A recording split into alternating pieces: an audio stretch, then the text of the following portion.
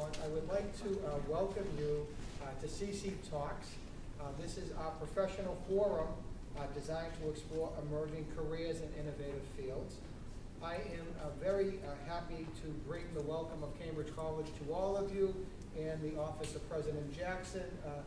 These presentations are going to feature accomplished industry leaders, and I'm pleased this evening to introduce to you Mr. Joe Roller, who is the former president and chief executive officer of Cambridge Bancorp here in Cambridge and the Cambridge Trust Company. Mr. Roller joined the Cambridge Bancorp as president and CEO in 2001. He was named CEO in 2003. Under Mr. Roller's tenure, the company's assets increased to $1.5 billion. Since joining the company, Cambridge Bancorp has consistently ranked in the top quartile of banks across the state. So this evening we are pleased to bring to you one of Massachusetts' leading bank industry leaders, and I welcome Mr. Joe Roller and thank him for speaking to all of you this evening. Okay, so I have a choice. Let me just get an idea here. Does this look dignified? I feel like I should be watching television. What I'm going to do is, I'm going to start in this, but I feel like everyone is far away, a bit spread out. But I asked for some guidance from the school as to what to speak about. And clearly part of it is banking. And I'm going to talk a little bit, I'll talk about banking, but opportunities in banking I'm going to save till the end because so much has changed. You know, you can tell by this gray hair that I've been around banking a long time, and it's changed so much from when I started. But what I thought I'd do is tell you a little bit about how I got into banking, my career in banking, and then I've always found it helpful when I've heard people speaking to try to learn something from them. So about career, and this goes back over my 40 plus years in banking. So what I thought I'd do, if there is what I think I hate the word, the expression teachable moment, but if there's an opportunity for me to share something from my perspective that may be helpful to you as your careers are starting or growing, I'll do that. You can file it away and say this was worthwhile, or you can also put it in another file and say, don't need that information. So if that works for you at any time, if I've said something that raises a question or you have a question, please tell me. And I'll probably, I don't think they'll give me the hook, but I'll try to stay on target for my remarks. And then have questions from you, whether it's about something I've said, something about banking. I give personal advice, whatever you want. You know, you have problems with dating or something, I can talk about that. But let's get back to the business of tonight. Mark was generous with his introduction. I finished up my career as president of a wonderful community bank. And when I started out in banking in 1971, did I say to myself, I know what I want to be. I want to be a banker, and I want to be president of a bank. The answer to that question is no. As a matter of fact, when I graduated from college, I had no idea what I wanted to do, except for one thing. I'm so old, they used to have a lottery. And it was also a time of the Vietnam War, so they had a draft. They had a draft and they had a lottery. So I drew a very low number. I spent most of my second half of my senior year figuring out what am I going to do. I knew I was going to do some aspect of the military. So fast forward, I did that. And then I went back to my school and said I need a little help because while everybody in their semester was interviewing with companies, I was interviewing with the National Guard unit, with Air Force, you name it, I did it. So I needed some help. And I got that help and they sent me, I grew up in New Jersey, so I went back. I figured I'd look for a job in New Jersey. My parents were willing to take me back into the house, which was good because I had no income. And I started to interview. And when I first started interviewing with banks, I figured, well, this will be a warm-up because banks aren't really companies. I'll use them as a warm-up, and then I'll figure out what I want to do. But I like banking. I like what they, so the first opportunity I had was a very small bank, very much like Cambridge Trust Company. And it became very clear to me that I was a sociology major. So unlike, I guess, most of you who are getting business degrees or getting business information, I had to get that after the fact once I started in the bank. So I started in a management training program, working in a branch, opening accounts, doing consumer credit. But I went to school at night to get my accounting. And I can tell you probably the most valuable course I've had, and I think that would be mandatory even if you're going to a liberal arts school, is accounting. And if you have management accounting, so much the better. But once I got into this position, it was clear to me that I needed to get into the credit department where they do financial analysis on companies because I wanted to be a lender. So I worked towards that. That happened. And part of the messaging here is to be aware of opportunities. The bank I was working for wanted to set up an international department.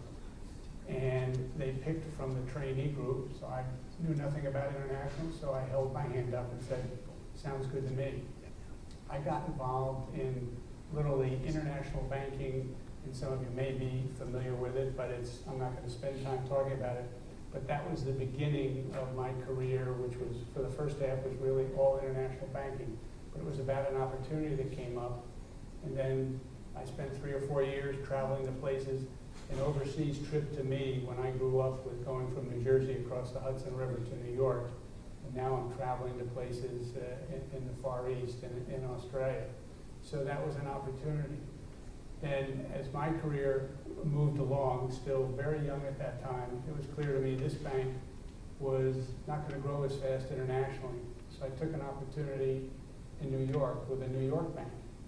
And there was a lesson here too, because it was a bit of a leap of faith that I have the skills that I could now go work in a much larger bank than I was working in. And I did that. It was worth the risk because I had much more exposure to international banking and corporate banking, much more substantial in the things that they were doing.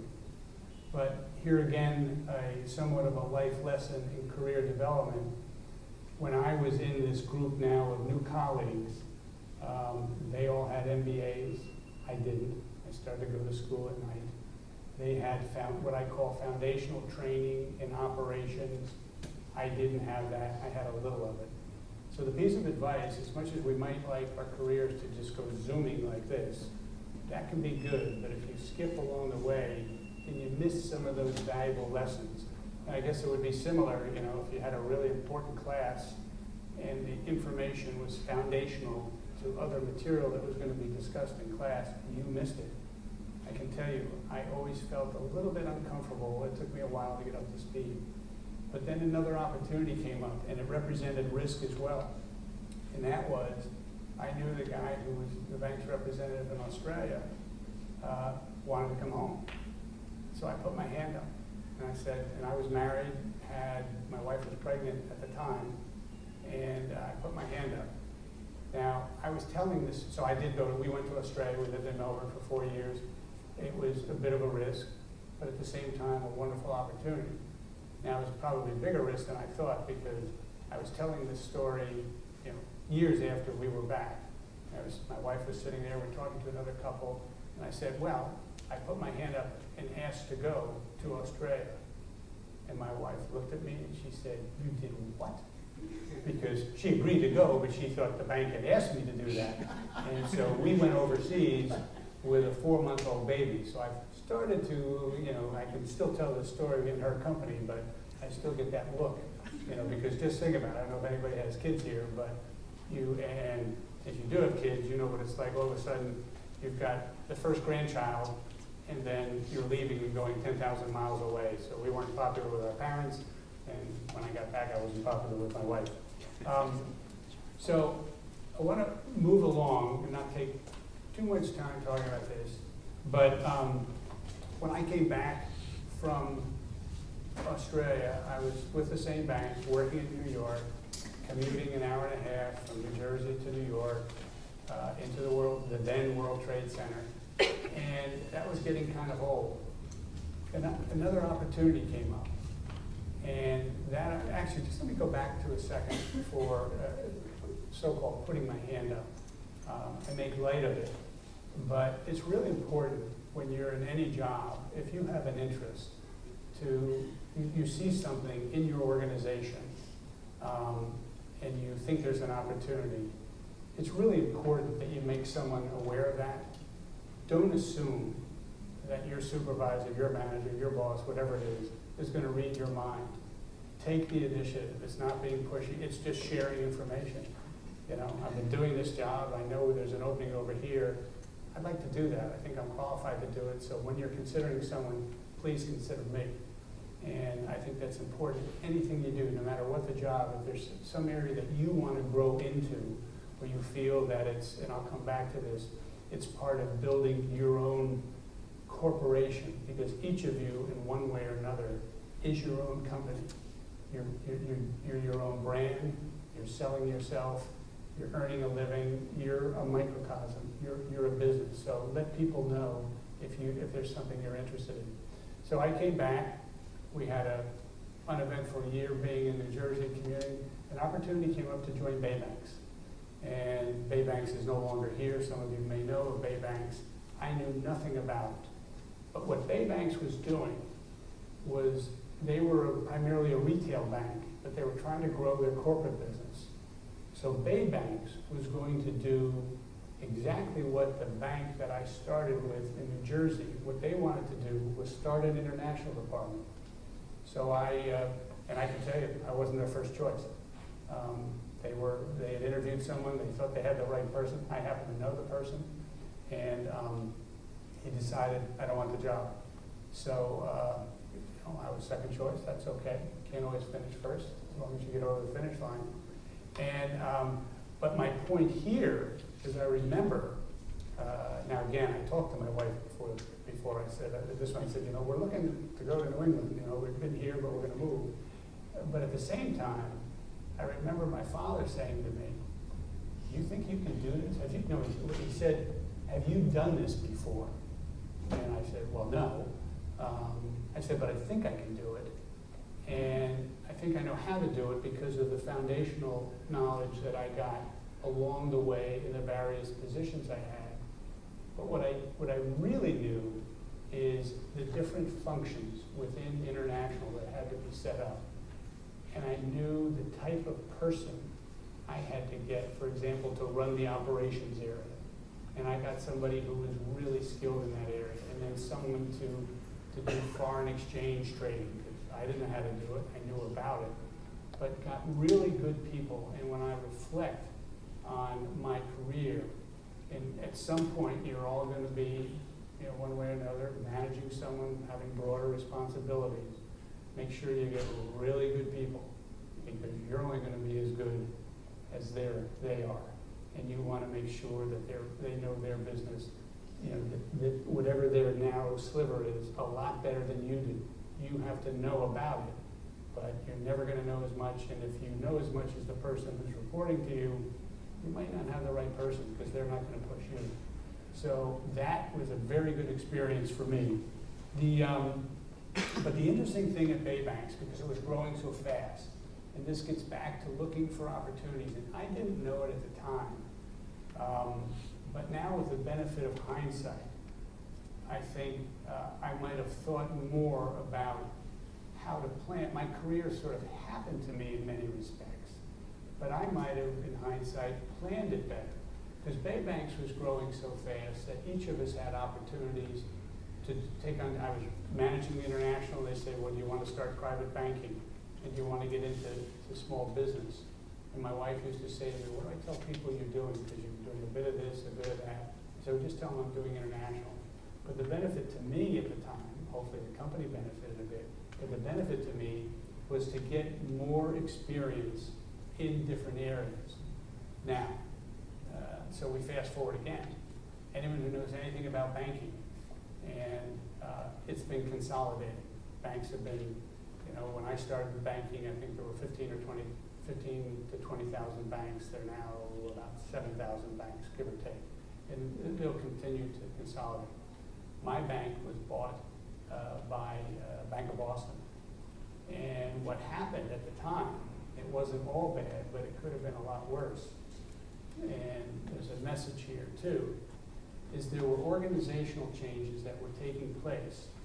And at one point, I might have been managing 4 or 5 different areas under, that reported to me.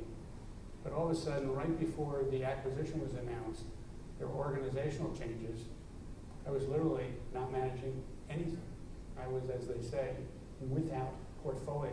I didn't get fired, but the chairman of the company said, well, we'll find something else for you to do.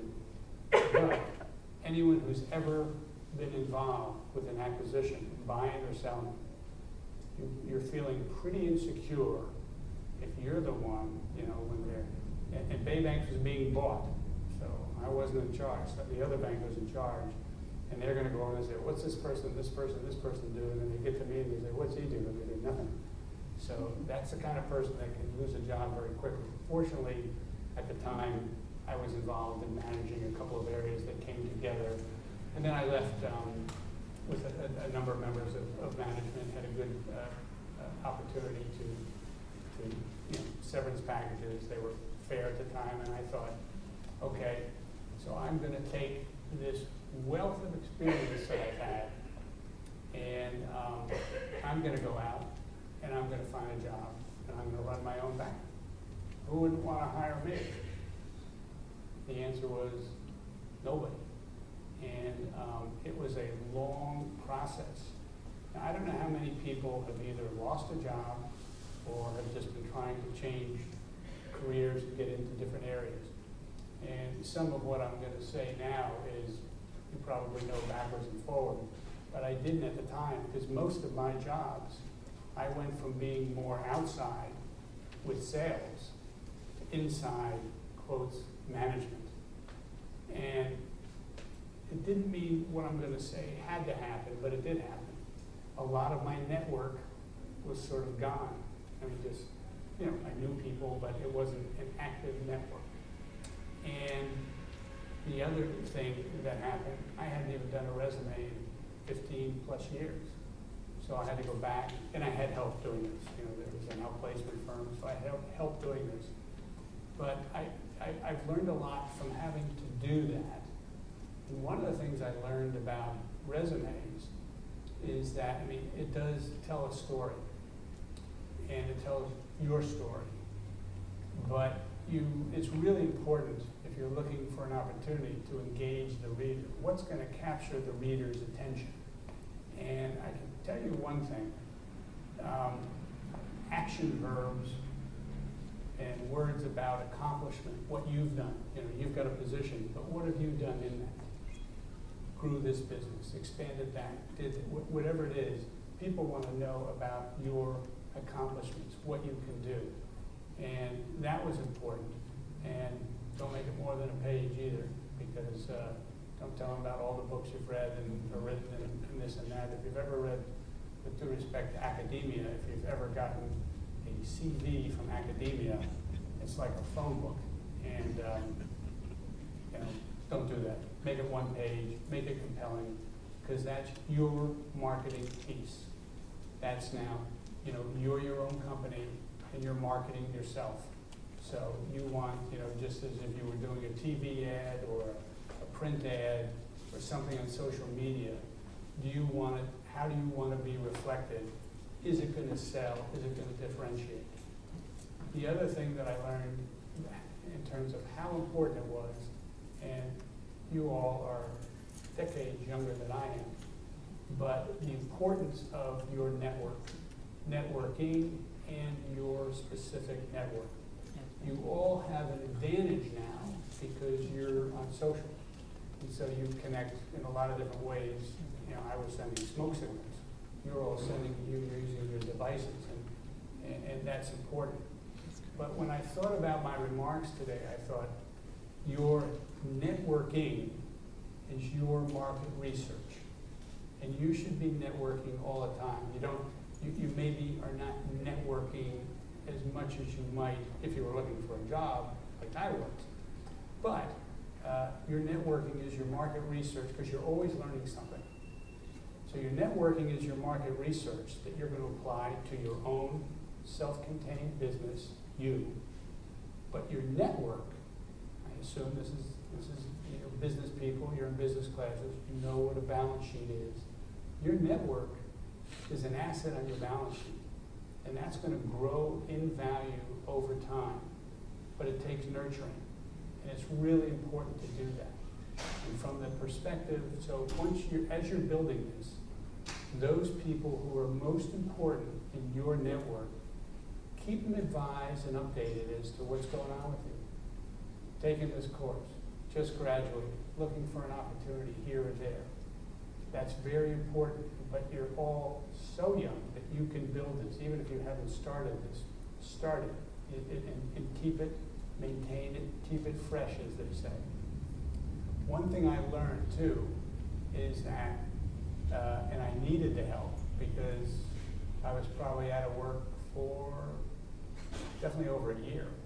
And I'm going to tell you how I got to where it wasn't the president of the bank, but it was through networking.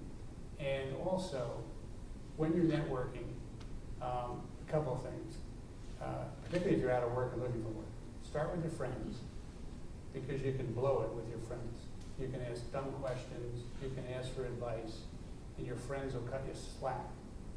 But any network contact, you need goals and objectives when you go into meeting with someone, well, including your friends, but when you're given a network contact, that's probably, you gotta be on your A game. That's might be the one shot. And I've met with lots of people at Cambridge Trust who are just networking. I'd hear from somebody, it might be my son or daughter, it might be who's out of work, or so-and-so's looking for an opportunity, and I'd meet with a lot of people, because a lot of people met with me. But I remember meeting with a young person once, and talking and having a great time, and I finally said, stop. And he said, here's something I want you to think about. I'm meeting with you, it's not that I'm that important, but whether I meet with you or somebody else meets with you, immediately that sends a message. They want to help. I said, you're making me work too hard. I'm having to ask too many questions. You have to tell me how I can help you. You're interested in accounting. Okay, what do you want to know somebody in an accounting firm? You want advice on something. So the only message here, this is not earth-shattering, but when you're networking, particularly with someone you haven't met, but even if you know the person, tell them how they can help you. If you have an objective, at the end of this meeting, I'd like to know 2 people who are architects. And if you ask me that question, I'd say, well, they're right in your own building. But that's really important. One of the most valuable experiences I had, however, when I was networking, because when I was out of work for quite a while, well over a year, and finally, one of the activities in this firm that we did, I call it, it's not the right use of the word, but I call it intervention. So you gather people, some of whom are new friends, some of whom know you, but you all gather, it's a focus group. And they say, okay, Joe, what have you been doing? Why don't you have a job yet? Let's figure out what's working. And one of my friends said, where you're headed, you want to run a bank, and that's not happening. There weren't a lot of opportunities. My resume apparently wasn't attracting a lot of attention. I wasn't getting on any short lists, so I had to move to Plan B. And Plan B actually took me back to international banking at a bank called U.S. Trust. And my message here is this. It was at best a sideways move for me. So all that stuff about careers linear going up and to the right, if that happens for you, good for you. Didn't happen for me. There were a couple of these, a couple of that. So I took a position with U.S. Trust that not only was probably sideways or down, I can tell you it was down financially, and I was trying to recall, but it was at least a 25% more cut in pay. It was probably more at the time. But I could see where this opportunity, if it worked out, and there was a risk, so you weigh these things. They're not easy decisions, but you weigh it, and in the end, it happened to work out, because at this bank, and when I took the job, I told my wife, I said, look, this bank's gonna get sold 3 to 5 years. And they got sold in 3 years. But I learned enough along the way, but I was willing to take that step sideways to down and see if it worked out. So fast forwarding then today, when I was looking for the Cambridge Trust Company opportunity, and this goes back to the year 2000, and it took me a long time to find that, and you have to be willing to either take that risk, figure out what you're going to live off of, cut the budget and all that kind of stuff. But the experience I had through my career, but also the most recent opportunity with U.S. Trust, where I took the risk to take a job that wasn't as good as what I had, but opened up some new opportunities, so that when I presented myself to Cambridge Trust Company, there was something that they connected with. Now, before I say a few words about banking, because really that's what you're here to hear, I'll tell you a little bit about, not much, but just a little about getting the job. You know, they say networking, if you're looking for a job, it's about getting the interview. You'll want to get the interview. You want to be considered. And then you've got to present yourself. In the area, advice for you, in the area of resumes, particularly if your career is going to change at some point. So I said most of my career, or the first half, was international banking. Do I think Cambridge Trust Company cared a lot about international banking? They had to service their corporate customers. But did they really want someone whose first half of their career was in international? Probably not. So if you looked at the resume that I had, I didn't lie, but it wasn't buried, but it was very much a subordinate issue.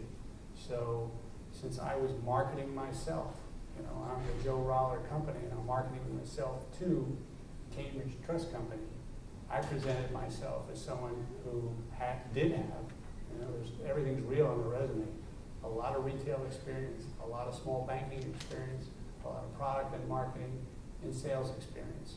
And that's what my resume was when I presented it. Now, if I was looking for a different opportunity, I'd have a different resume. I would just change the emphasis. So you have to think about, when you're looking for different jobs, think about the messaging in your resume, and don't hesitate to emphasize one thing versus another. The only last thing I would say about that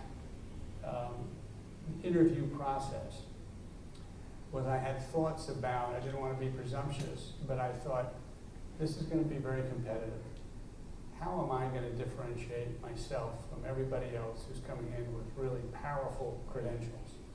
And what I did was, it wasn't a lot in depth, but I just developed a business plan. And I said, this is how, because I had some insights as to what the objective was for the bank going back 15 years ago. And I just talked about that, and I figured if nothing else, it showed that I cared about this position enough, so I did a business plan. Now in this case, it's different.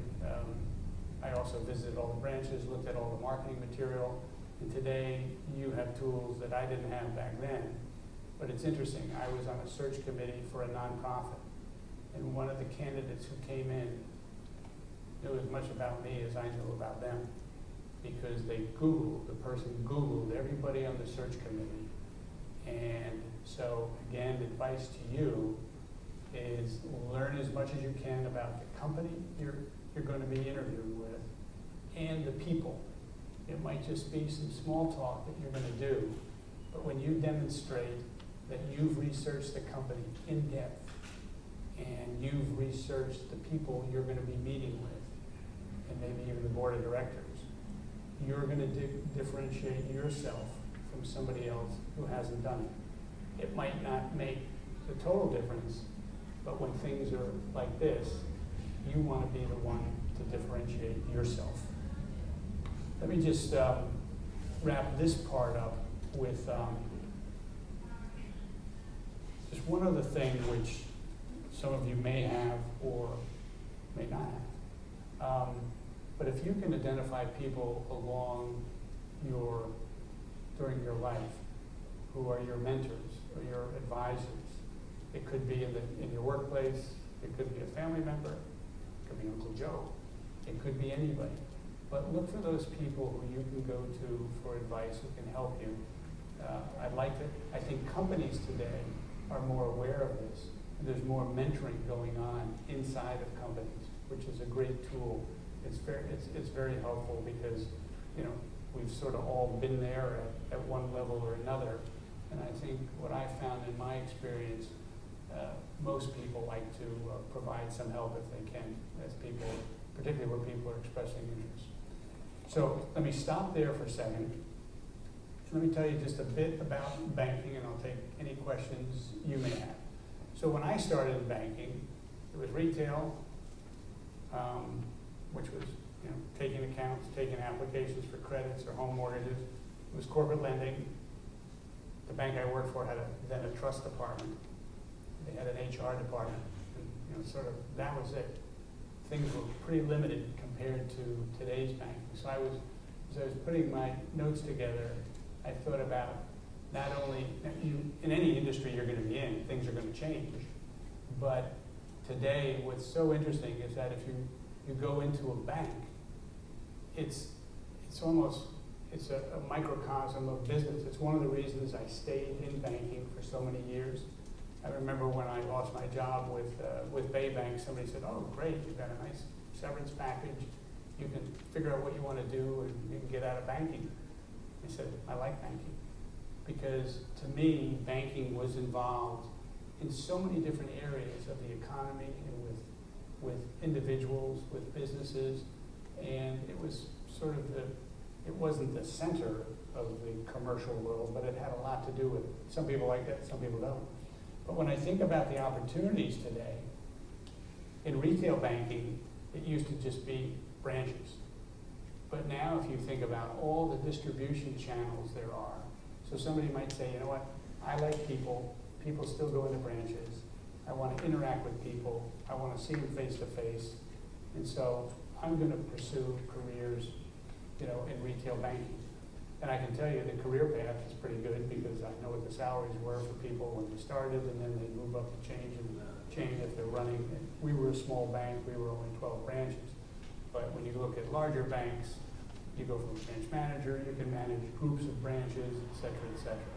But now, of course, there's so many different ways to deliver banking services that, so people might want to do their banking online. They may, you know, from home. Or today, the fastest growth area is mobile banking. Individuals and companies do so much with mobile banking. It's, we worry that, do we need people? We still need people.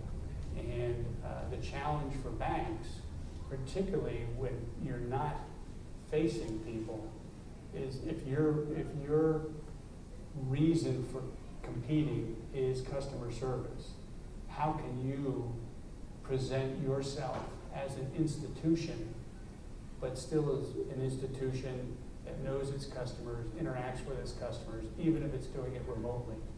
The Customer Resource Center, which is called a phone center at Bay Bank, at Cambridge Trust, those people are doing more and more. They used to just be, hello, how are you? You want to know your balance? Fine. Now what they're doing is setting people up on your products. They're talking to them about wealth management, referring them to people. So all the different channels provide opportunities for people. In corporate banking, in fact, as I said when I started, that's what I wanted to do. I wanted to be a corporate lender. Now, that's still a pretty good career. And the area has gotten so much more interesting. I'll tell you one area that I think is particularly interesting in growing with all banks. But there's commercial real estate lending, there's lending to small businesses, there's lending to larger companies that you may do equipment finance. But one of the most interesting areas that in Cambridge Trust is growing this, but other banks are as well, is community development lending. It's much more challenging, and it's really plays an important role. And when I say community development lending, let's say a piece of land becomes available and someone wants to build affordable housing. What you'll find is it's not just a bank, it's probably a partnership. It may be someone it may be federal money from HUD, it may be state money. We've been in activities in Cambridge where Harvard loan some of the money, or MIT, and they're usually partnerships of 4 or 5 different organizations, and they come together and they'll build housing, which is affordable. And this is an area, it's probably one of the faster growth areas, certainly here, in Massachusetts, but I think elsewhere. Our bank, Cambridge Trust, not every bank has this, not every community bank, but most larger banks have wealth management operations. Somebody get a bad grade? Somebody was moaning. But in wealth management, as I think about wealth management, if your interest is, I want to pick stocks, good opportunity there. If you're I want to be a research analyst to work with the portfolio managers, that work with the customers, that's a big part of wealth management. Somebody else might say, no, I don't want to be investing money. I want to be working on the fiduciary side, on the trust side. I'm more interested in working with those types of legal documents and advising families, not just how to invest their money, but how to plan for the future for their families and for passing on estates. There's also an operational component. There's probably, for those who are interested in operational activities, there'll always be a demand for folks who have that aptitude and that interest. It could be in bank operations and technology. It could be in a department like wealth management operations. And then, of course, no matter what area of the bank you're talking about, whether it's wealth management or corporate sales, some people like to be selling. And whether it's selling home mortgages or it's selling wealth management services, there are always opportunities. And some people, just like being in front of and are confident in being in front of the customer or prospective customer.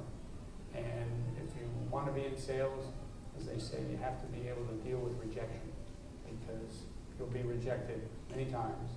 But you just figure out, how do I do it better? I think one of the biggest growth areas in banking, and there'll be a constant and ongoing demand, is what falls under the umbrella of risk management. Now, banking, by definition, is risk management. Just taking a deposit, paying a check, it's a risk. If it's a forged check, the bank has the risk.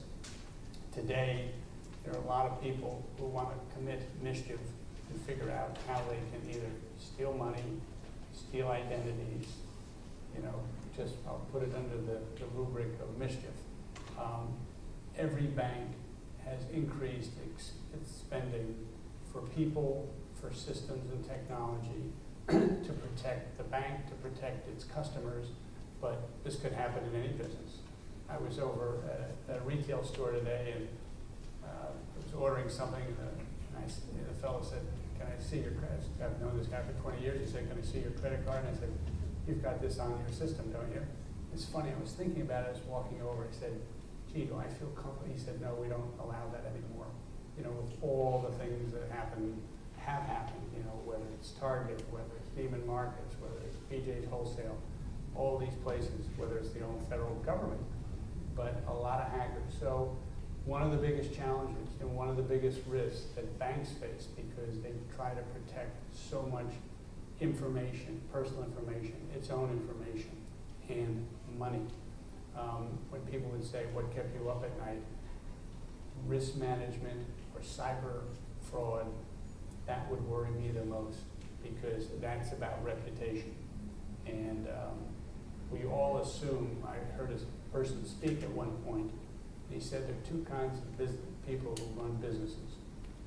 Those who have had a cybersecurity attack and are dealing with it, and those that have had a cybersecurity attack and they don't know about it because they haven't figured it out yet. And how a company responds. I mean, in today's world, you won't be judged because, well, you'll still be judged if they steal a lot of data, but it's how you recover from that. So if somebody decides they're going to penetrate Cambridge Trust Company and shut down the email system or the whole communication system, how fast do you respond? There are so many opportunities within financial institutions of all kinds, banks, investment management firms, who have information to protect, so a growth area. If you like marketing, great opportunities in marketing, in banking, in financial services for a couple of reasons. One, and marketing to me is in the broadest, it's the product, it's the pricing, it's distribution, it's how you market, it's not just advertising. Although advertising has been, I can remember when I started the bank, we did print advertising, that was it. And we dabbled a little bit in radio and WBUR, and we did WBZ, and we did a little bit of sports talk, not sure how good that was. And then we did TV advertising, of course today we do social. I know the budgets for, Cambridge Trust is still a relatively small bank, but that's where the hiring is taking place in marketing, the hiring is taking place in lending, the hiring is taking place in risk management. And they're all good career opportunities. So keep in mind that it's not just for banks, but human resources is a great career, and that is one that also is growing because it's benefits management, it's training and development, it's workforce development, diversity. There's just a lot of opportunities there. And I'll finish up with just saying, in corporate, we've developed products, and it's called cash management services. So you might be lending someone money, but companies need services to manage their own bank accounts and cash management positions. So there are just so many opportunities in banking. I think there'll continue to be. The industry will continue to consolidate. And the most important thing for anyone who's going into that is just to be aware of what's going on, whether it's in banking or architecture or technology. It's good to be aware of what's happening in your business. So that's been the tour de force, probably a little too long, but I like talking.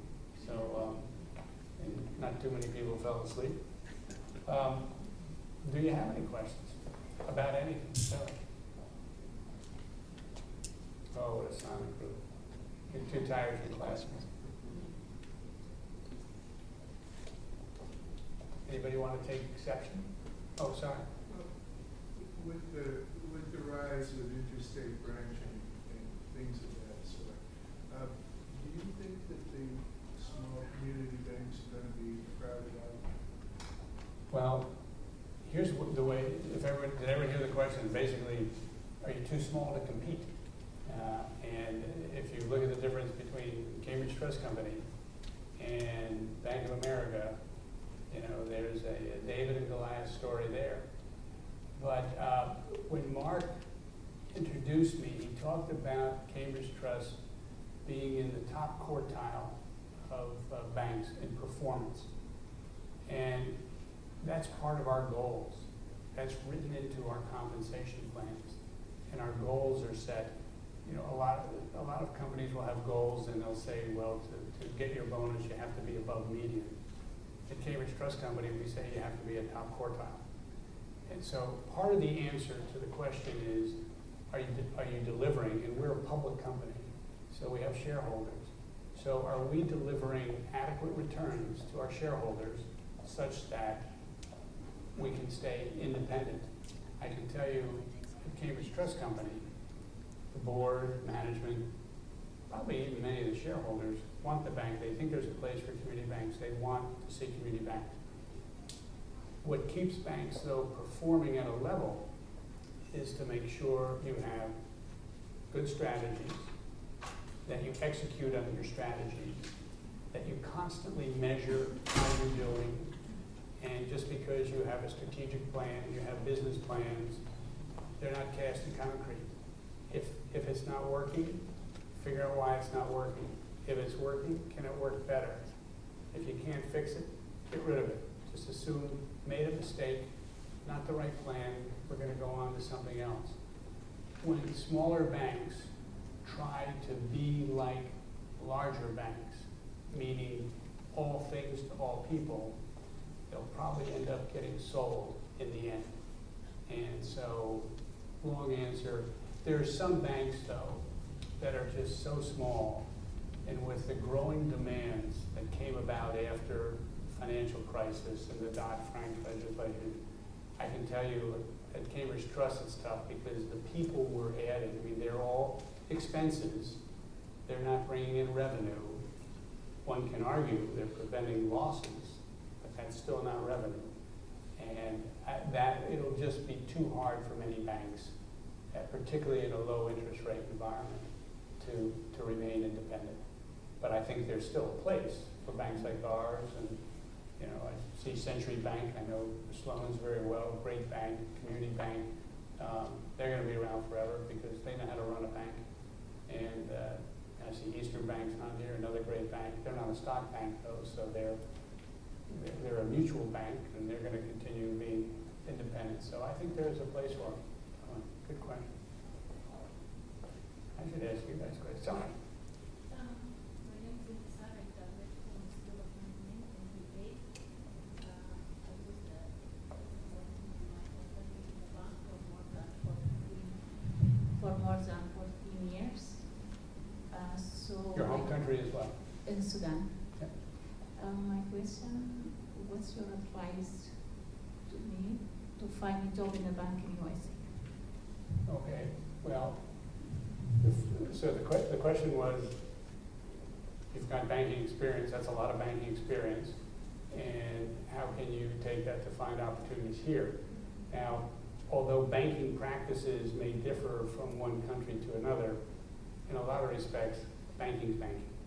And I would start first with looking at what the areas that you work in, where you have that experience, and then try to mirror that. If you liked what you were doing, look for opportunities where they would want to take advantage of your skills. Because, you know, any organization you go to, people are going to hire you because they think you have the aptitude.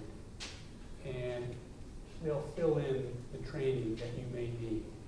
So now, because I haven't been looking for work for a long time, I know there are lots of different ways. You know, the job postings are all on social today. I know our own company. You can write directly to companies, but I think every company probably has a website with job opportunities. And I would go to the banks because there's so many. So if there's a particular area you're interested in, I would look at those opportunities on their websites, apply to them directly, think about people you may know who could help you network in to that particular company. But I think you'll find a lot of banks with that have job openings. And they're good places to work. All the community banks that I mentioned are solid community banks. Cambridge Trust happens to be the best, but they're all good. I'm kidding. They're all good. So, but very good question. Yes? What advice can you tell somebody that is in the healthcare industry and is going for MBA and doesn't have any experience in banking? Well,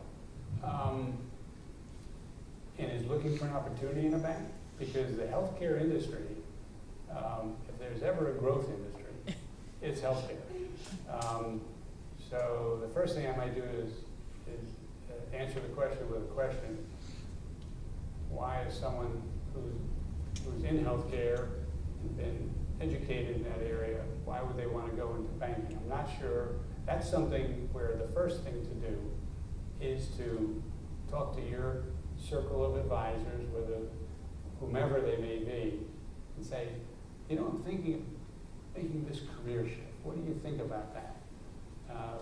Because, you know, I know, are you talking about yourself personally? Okay, because I don't know anything about you, but I might ask that as a first question. But then if I were looking for a career shift into banking, it's like anything else, and this is what my friends were trying to tell me when I was out of work for a long time. You know, you're just looking at this. They even were going out of banking for me. Forget international banking. So I tried to say, okay, what skills do I have that are transferable? And there are a lot of skills that we've all, you know, acquired over the years that we've been working or educating ourselves that are transferable. That's, again, where networks, I can tell you, I needed it desperately because I was looking like this, and my friends, new friends, who were also out of work, but everybody was helping everybody, and my closer friends who knew me said, my gosh, get your head out of the sand and start looking like this.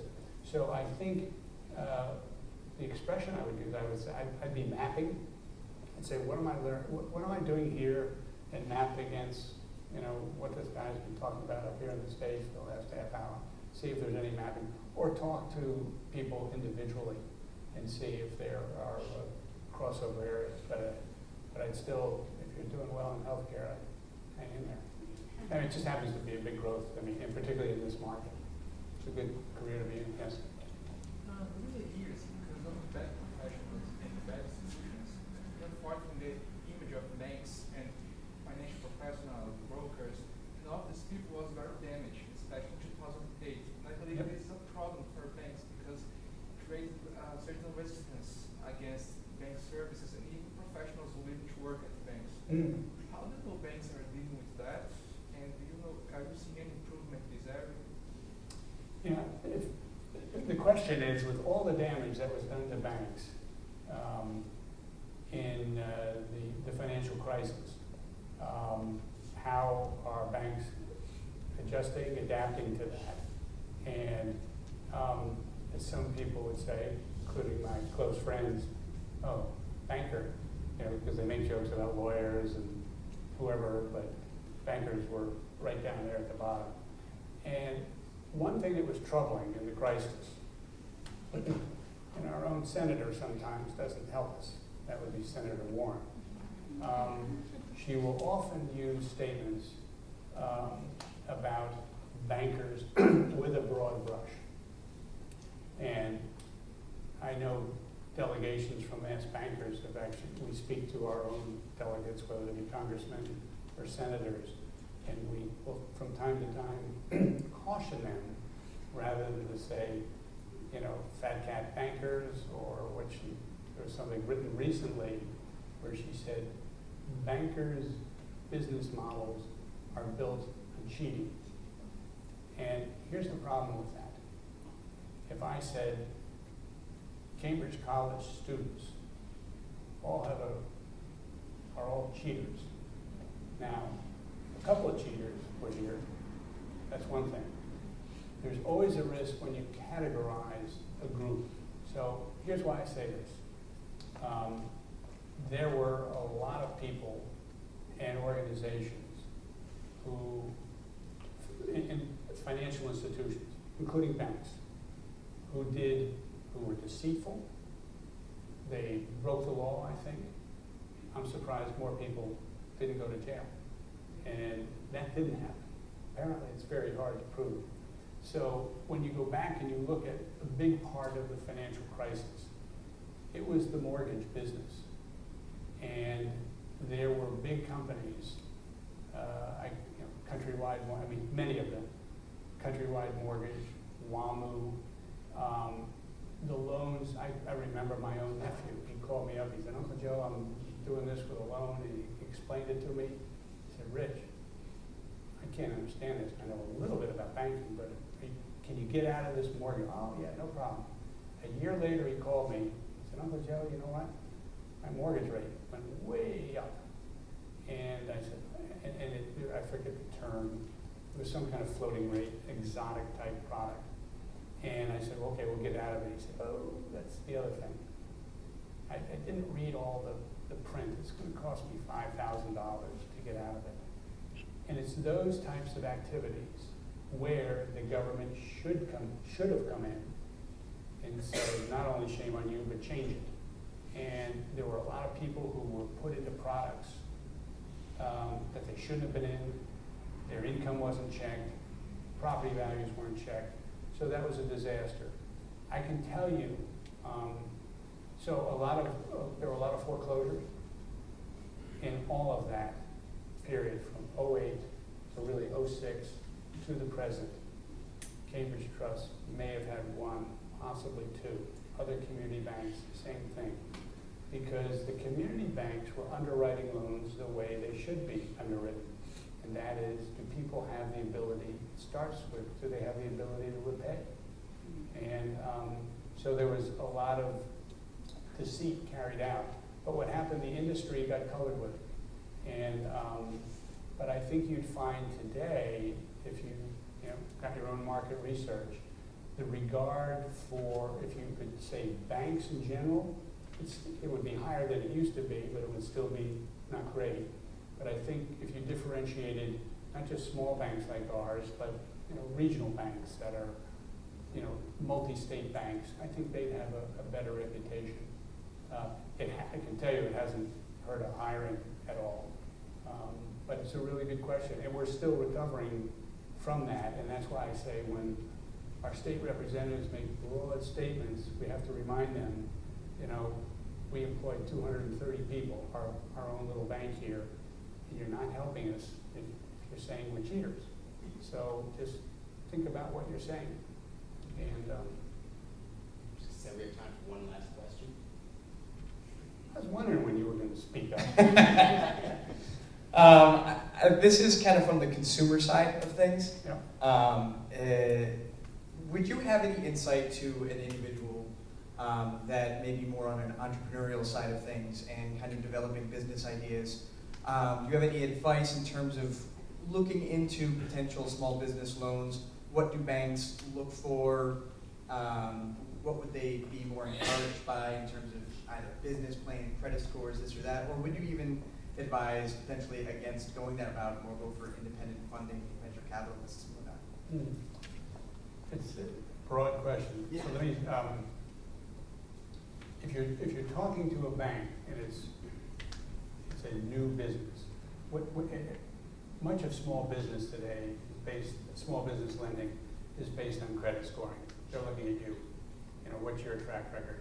And if I look at companies, new businesses, how do they get started? Where do their funds come from?